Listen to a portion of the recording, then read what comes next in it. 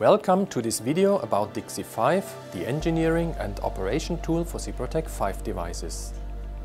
In the following 10 chapters we show you the overall idea and the basic steps of configuring a small substation systematically with DIGSI 5.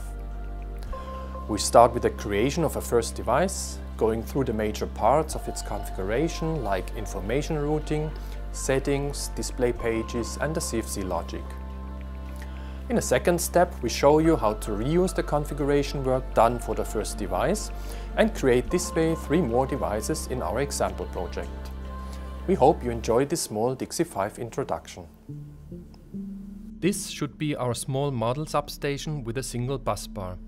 First we have a cable feeder which I would like to protect with a 7SJ85 using the following functions: overcurrent protection for phase and ground faults, overload protection, negative sequence current protection and breaker failure protection.